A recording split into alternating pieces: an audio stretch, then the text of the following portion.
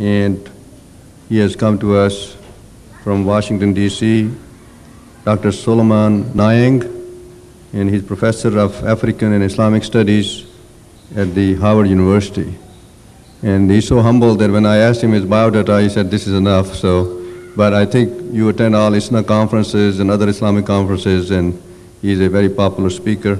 And he's going to talk to us about tasawwuf, Islamic spirituality, and the problems of the modern world. Ashhadu anna Muhammadan abduhu wa rasulahu. Amma ba'd. Brothers and sisters in Islam, it's with great pleasure that I visit Chicago again. I have been here several times, but this is my first visit to this Milad, and I'm happy and grateful to be invited here, because I think it is very important for us to reflect on the life of the Prophet Muhammad ﷺ and the deeds of the Prophet and the relevance of his example to modern human beings. The topic I am addressing will take a little of your time, and I hope that with Allah's guidance, by the time I finish, we will all be benefited by the presentation. First of all, when we talk about the Prophet Muhammad ﷺ, what we have to recognize is that the Prophet Muhammad ﷺ came to this world over 1400 years ago. And this means to say that Allah subhanahu wa ta'ala has maintained the honor he bestowed upon him, and this is very well stated in the Quran al-Kareem. Inna Allaha wa malaikatuhu yusalluna ala nabi ya ayyuhallazina amanu sallu alayhi wa sallama taslima. I think that very well is very clear in the Quran.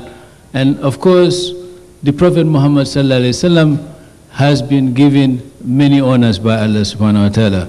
If you recognize the fact that the Prophet Muhammad sallallahu alaihi wasallam is the only human being who has been in this planet, and when he left, his successors did not turn against him, his Sahabas. Abu Bakr, may Allah bless him, radiallahu anhu, and Sayyidina Umar, and Sayyidina Ali, and Sayyidina Usman, they all followed the example of the Prophet Muhammad sallallahu alaihi wasallam, and all of us are now expected to follow that example. The honor, if you look at most of the world leaders, the moment their successor takes power, he automatically turns against them. There was a big joke in Egypt when Sadat took over from Nasser. He came to the intersection of his limousine, and the driver turns around and say, Ya Rais. When Nasser was here, he used to tell me to put the signal to the left.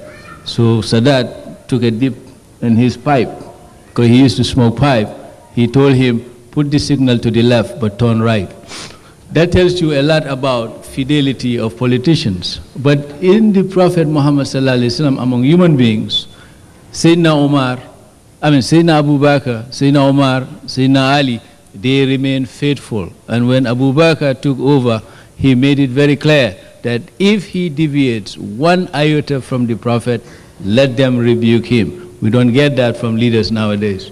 This becomes very important, that Allah subhanahu wa ta'ala decided that he would restore the dignity of the Prophet beyond the grave, and that human beings will continue to remember him, and his message will resonate throughout human history until Yawm al-Qiyamah.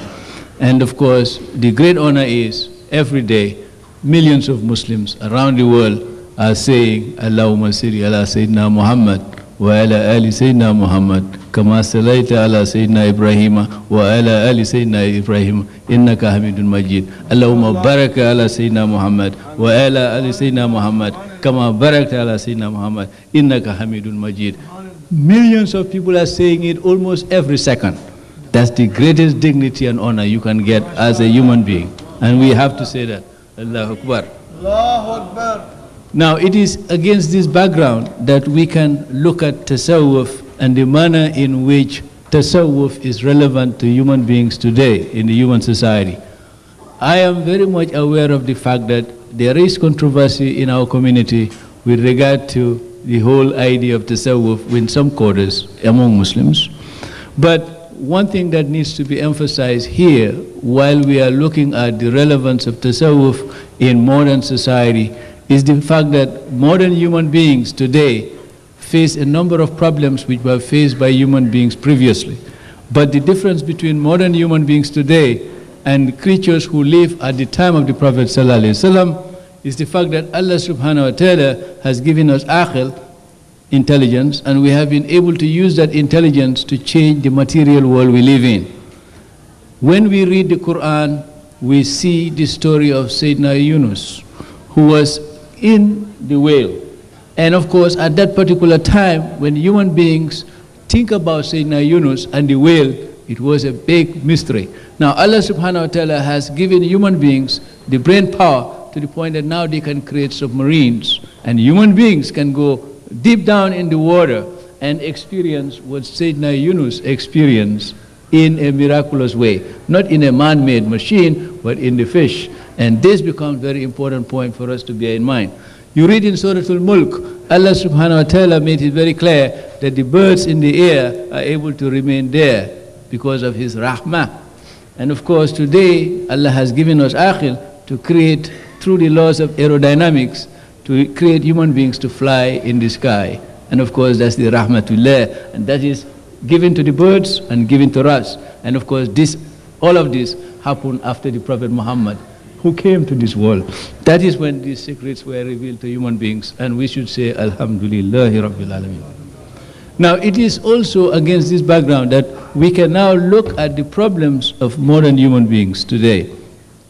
If you look at modern human beings, especially the most advanced human beings who are now living technologically and scientifically in Western societies, you find that modern human beings, if they are not very careful, they become prisoners of their own concepts, prisoners of their own creation, and prisoners of their own natural environment. So if you are not very careful, you find yourself in three prison circles. Conceptual circle, where you become a prisoner of your own conceptual powers.